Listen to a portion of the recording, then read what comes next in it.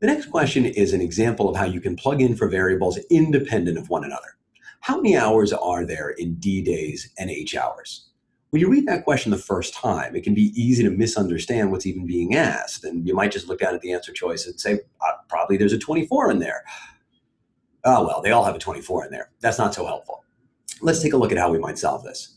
First, what do we want to know? How many hours?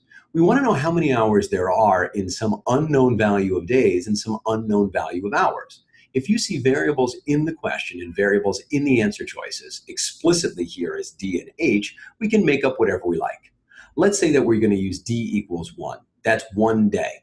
And we're going to say that H equals 3. And remember, you can choose whatever numbers you want. It's still going to work. So the question now wants to know how many hours are there in 1 day and 3 hours? Well, in 1 day, it's 24 hours. In 3 more hours than that, we've got 27.